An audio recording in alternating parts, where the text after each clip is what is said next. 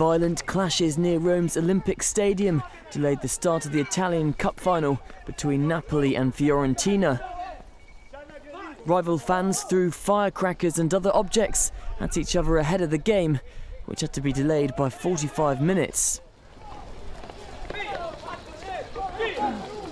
3 Napoli fans were taken to hospital after being shot in another incident, one in a critical condition after being hit in the chest. Police say the 3 shootings don't appear to be linked to the clashes near the stadium.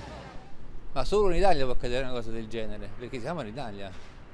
E quindi è perfettamente in linea con ciò che avviene in Italia in tutti I settori. I'm not surprised at all. I don't understand why other people are shocked. It is to be expected.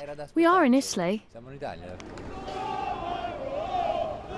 In protest to the violence outside, a large number of Napoli supporters chose to watch the match in almost complete silence. Their side eventually went on to beat Fiorentina 3-1 to win the cup for the 5th time.